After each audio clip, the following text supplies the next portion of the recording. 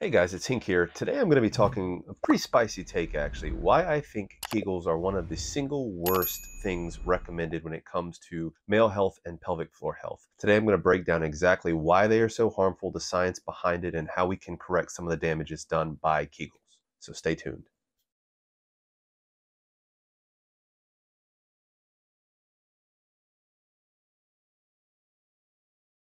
Hey guys, thanks for joining. And so today we're going to be talking all about Kegels. Now, Kegels are one of those things that if you look at a lot of these guides, a lot of these men's health things, how to overcome erectile dysfunction, they recommend you do Kegels. What people don't realize is that they can actually be extremely harmful, especially when done incorrectly. And so that's what we're going to be talking about today. So to start, what is a Kegel? So have you ever been urinating and tried to stop your urine, or been in the middle of like having a bowel movement, pooping, and then you kind of like close your anal sphincter to pinch off the turd, or you just get scared and your kind of pelvic floor tenses? That's a Kegel, guys. It's just constricting those pelvic floor muscles. And so that's all a Kegel is. And so people often recommend you do like sets of like literally constricting your pelvic floor. That can be very damaging. And so we're going to be talking about some of the pelvic floor anatomy so you can know what muscles are actually involved when it comes to Kegeling. Two of the most important ones, I think, are the ischiocavernous muscle and the bulbospongiosus muscle, which I'll put up a little graph right here, so you can graph a picture so you can actually see what they look like and where they are located along the shaft of the penis. So the ischiocavernous muscle, if you haven't seen my video on hard flaccid, I break down this anatomy. So this is going to be more like a brief review, but it constricts and it helps to keep blood flow in the penis, helps with an erection. And then the bulbospongiosus muscle also has a series of relaxing and constricting, which allows for actually ejaculation and erections. And so particularly if you've ever had an orgasm, you can actually feel that like pulsation, like as you ejaculate. That's your bulbospongiosus muscle constricting right there. There are also two additional muscles that I don't think, or three really, that I don't think are as important for our purposes, but are still important to talk about when it comes to Kegling. So those are going to be the pubococcygeus muscle, and I'll put up a picture here where you can see those there, the iliococcygeus muscle, and then of course the levator ani muscle, which is right around your anal canal that actually makes your sphincter constrict. And so they have different functions within the pelvic floor. For brevity in this video, I'm going to skip those, but know that they are up there. If you want to learn what they do, just Google them, guys. So I'm going to put up another graph here, and you can see that there's actually the bulbospongiosus muscle. I think that this is one of the more important muscles in the pelvic floor, especially when it comes to men's health, because you can see that the actual dorsal nerve of the penis in this picture, it actually runs right through the bulbospongiosus muscle. And so if you do too many Kegels, what you can do is you can cause a hypertonicity and like an overly contracted bulbospongiosus muscle, which number one, it doesn't relax to allow blood flow in, so you don't get good erections. You can develop something called soft gland syndrome, when actually the glands or the head of your penis does not engorge with blood. Neither does the corpus cavernosum. The underside of the penis does not engorge with blood, and so you have poor erection quality there. You can also have it like obstruct arterial flow, and what can happen is you can actually cause hypertonicity around that actual nerve, and it can actually cause nerve dysfunction. So it can lead to erectile dysfunction, and it can lead to symptoms like nerve pain and pain within your pelvic floor. So the next important topic is like, when do you Kegel? Guys, we are Kegeling all the time. So if you're an otherwise relatively healthy male between the ages of like, honestly, like 14, but let's just say 18 for age, appropriateness, between the ages of 18 and like 60, guys, you're going to be Kegeling all you need to be Kegeling, because you Kegel when you urinate, you Kegel when you have a bowel movement, you Kegel during sex, you Kegel during masturbation. And for any of my guys that are in here from the enlargement community, it's anything that's going to be like growth related, stimulating an erection, even just sometimes just touching the penis can lead to an involuntary Kegel. So guys, we don't need to be Kegeling that much, because we already are Kegeling enough. There's no need for the excessive Kegeling with additional sets, like places like Good Looking Loser, or even, to my dismay, no offense, BD, but in the pumping guides, I think this was an older, outdated pumping guides, but it said like, oh, when you pump, you should be Kegeling. And I had a guy that injured himself doing that, and it was like, oh, it was in the guide. And I felt really bad about that, because,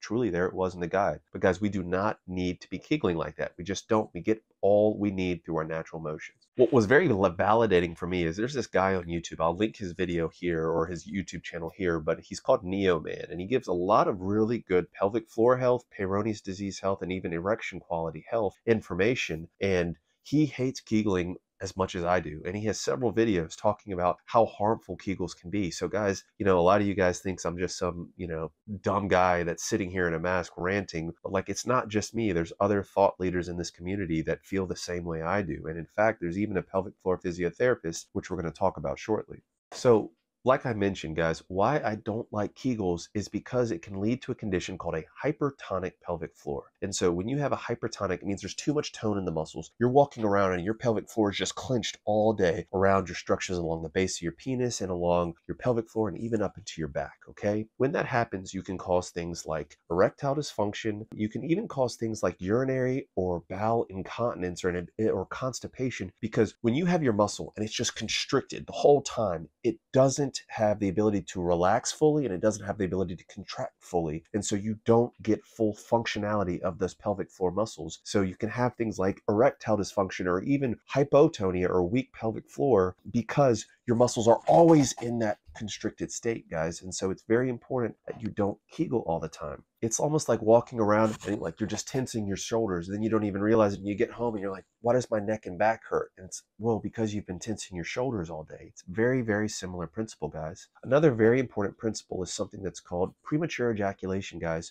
Those muscles, especially like bulbospongiosis muscle, the ischiocavernosus muscle, those muscles are strongly involved and directly involved with ejaculation. And so if you are always primed, those muscles are always primed, you're going to be ready to ejaculate like this, guys. And so these guys that are doing these excessive Kegels and they don't understand what happens when they all of a sudden develop premature ejaculation, it's because their pelvic floor is too constricted all the time. So we really need to back off on that. And reversely, which I'll talk about, when you do reverse Kegels, which you allow yourself to relax your pelvic floor, you're going to actually be able to last longer and actually better control your orgasms and have increased blood flow into the penis. So another, we call it a condition, but it's really a series of symptoms, which I've talked about before. It's called hard flaccid. If you haven't seen my video, I'll put up a little bloop here. You really need to watch that video, even if you don't have hard flaccid, because I talk in detail about pelvic floor anatomy and basically ways to improve pelvic floor health, blood flow, erectile quality, etc. But hard flaccid can be literally directly caused by having an overly constricted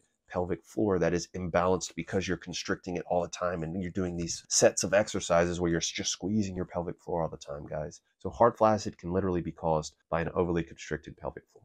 So a lot of you guys, no, hopefully not a lot of you guys, but some of you guys think I like overreact to stuff. And so I want you to I'm going to read to you, and I'm going to put the link below of an actual pelvic floor specialist, a pelvic floor physiotherapist that actually put together a very nice article about why you should not be Kegeling all the time. So I'm just going to read it, guys, okay? Why is pelvic floor hypertonicity so bad? Constantly using your Kegel muscles, even to a mild degree, can lead to a muscle strain, muscle fatigue, muscle pain, discomfort with exercise, painful sexual intercourse. It can also contribute to muscle knots or trigger points. These are small parts of hypertonic muscle that have difficult time relaxing and are tender to the touch. Sometimes a tight pelvic floor can make it difficult to completely empty the bladder or initiate a urine stream and contribute to constipation. Finally, holding your muscles in a shortened and tightened position can lead to weakness because the muscle doesn't relax fully. It seems it never really gets the opportunity to squeeze fully. It kind of stays on to a small degree most of the time, never really relaxing and never really being well used. For this reason, I sometimes see people who have a hypertonic pelvic floor that is also weak and causes incontinence, guys. That's an actual specialist telling you the same thing that I'm telling you. So I'm not just pulling this out of my butt. A lot of my guys are over here from the PE community, the enlargement community, guys. I mentioned this before, but clamping under pressure, clamping and then doing Kegels voluntarily or involuntarily, meaning you might not even be aware of it. That's how I injured myself. I didn't even realize I was clamping and doing Kegels. I got severe small soft gland syndrome for about 2 weeks that fortunately I was able to correct through some of the techniques I'm going to talk about shortly. Pumping, I think, is safer, but I still do not recommend Kegeling, especially not doing dedicated sets of Kegels while you're in the pump. You know, you have an involuntary Kegel here and there, that's probably fine, but doing sets, not a good idea, guys. And like I said, any kind of girth work, especially where there's any kind of touch or sensation on your penis, there's a high likelihood you're going to Kegel, guys, so be very careful. And so, guys, Vigor's back in stock. It's on Amazon. It's getting amazing reviews. I specifically dedicated myself to figuring out a excellent formula that's going to maximize blood flow, maximize nitric oxide synthase, and basically giving you the best erection quality you can, the best workouts with this, but also minimizing any chance of things like long-term endothelial damage, overall maximizing penis health, okay? If you're interested, check it out. It's on Amazon or on Leviathan Wellness, or excuse me, LeviathanSups.com. Then, of course, we have our Virility. This is sold out. It is coming back in stock stay tuned because it increases your semen quality, semen taste, and semen volume, guys. It's a wonderful formula. I use it all the time, okay?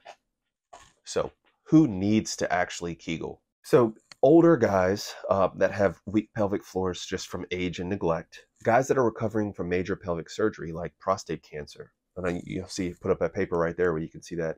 Some guys specifically with erectile dysfunction, okay? And so I'll put up also a link to the Cleveland Clinic, which addresses some of these factors, okay? If you are concerned, you need to go see a doctor if you think you might have a weak pelvic floor, because there's different things like manometry, and they can basically check the pressure and constriction of your pelvic floor muscles to see whether or not they're actually firing incorrectly, guys. But please don't assume you have a weak pelvic floor, especially if you're an otherwise young, healthy guy. Some things that can be indicative of poor or weak pelvic floor is if you go from like a seating to a standing or a lying to a sitting position and you have a loss of erection, that could indicate that your pelvic floor is either imbalanced or is weak and you might benefit. And also, there's been a few guys who have actually injured themselves and they spend so much time focusing on reverse Kegels and avoiding Kegels because it's painful that they actually weaken their pelvic floor and they actually do end up with a weak pelvic floor. But once again, guys, this is in the setting of an injury, okay?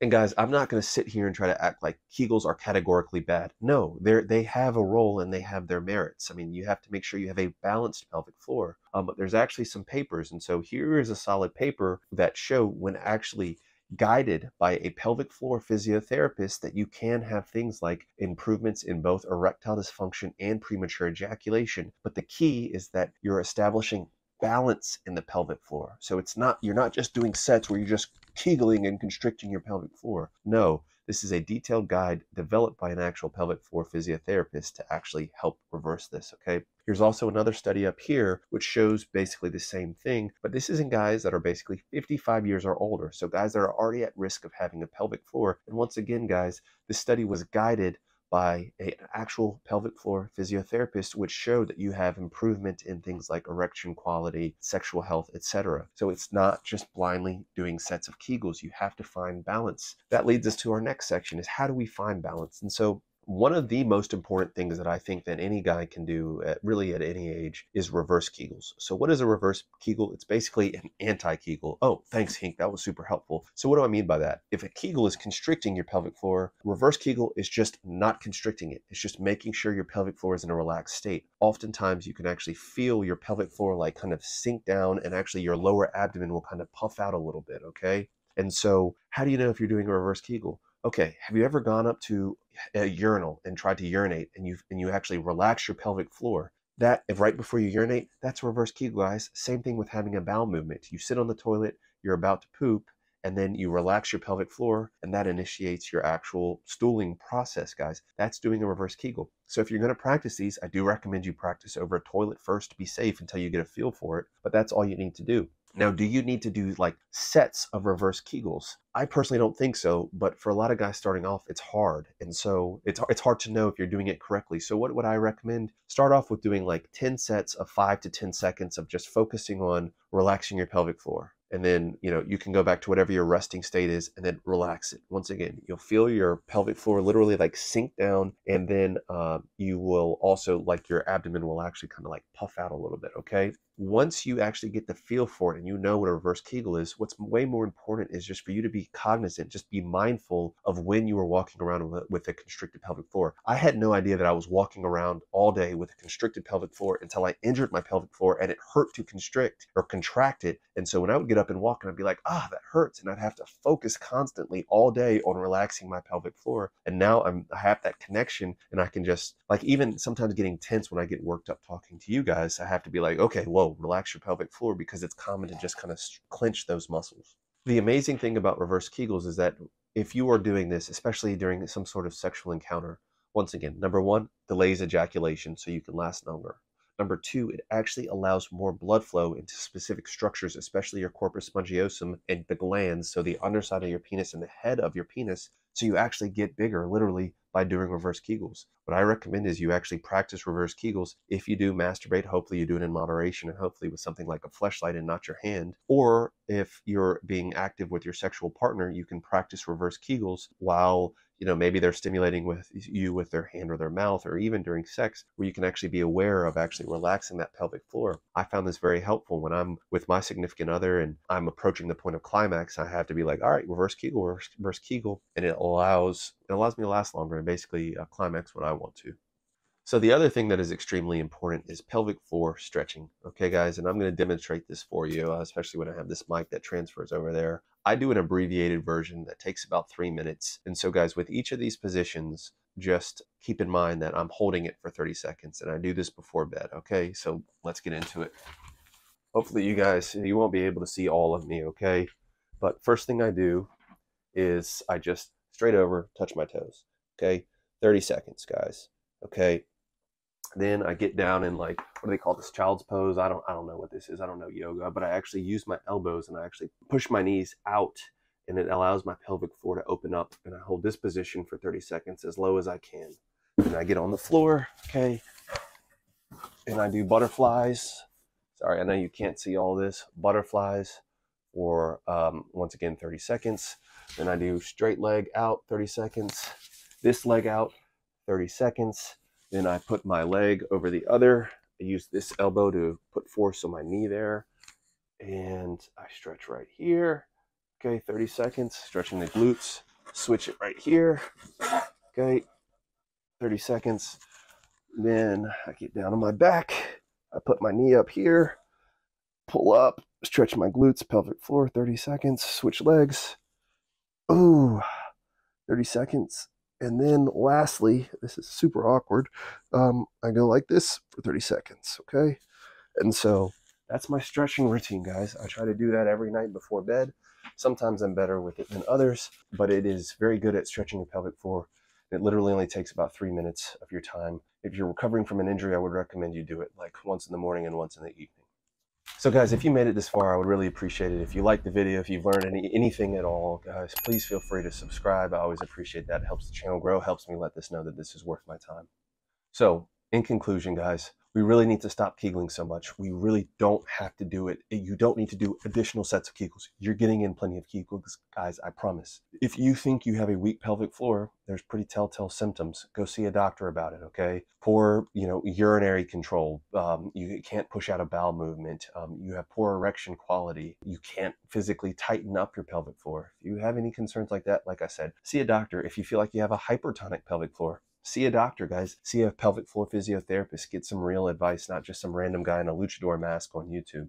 But just please focus on relaxing your pelvic floor and focus on reverse Kegels and pelvic floor stretches. They're going to be far more useful because even if you're doing sets of Kegels, if you're actively stretching out that pelvic floor, you're going to still have that balance in your pelvic floor, which is so key and so important. If you haven't seen my video on hard flaccid, I also talk about things like posture and how that can play a role in pelvic floor imbalance. And so please check that out. I'll put a link below, guys. If you need to reach me for any kind of like advice, you want to talk, whatever, go through my Patreon, Doc King. I love you guys. I love the support. But if I just don't respond to messages, I get dozens of messages every day with guys with a huge paragraph of like their life story, what happened with their injury. I don't have time for that, guys. I'm sorry. I just don't. Please check out LeviathanSubs.com. We have, like I said, our Vigor's back in stock. It's also on Amazon. It's on Amazon Prime, guys, here in the US at least. Getting great reviews. It's a great product. I think that about covers it, guys. Thanks for tuning in. I will catch you guys on the next one. Peace and love.